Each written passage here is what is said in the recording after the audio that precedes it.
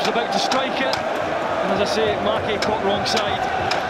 So he could have either let the Rangers player have a strike, and he probably would have hit the target, or do what he did. It goes in the book, and he gives Jelavic the chance to get on the score sheet.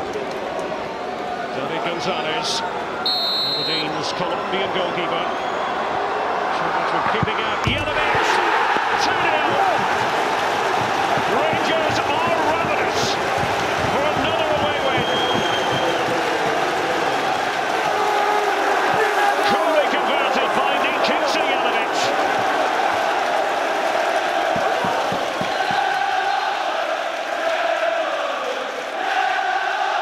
Well, for me, the second goal is always the most important. Right down the middle, Gonzalez goes left, Jelavic strikes it firmly. 2-0. And they've come out in the second half, Rangers. When they have been given a sniff, they've taken advantage.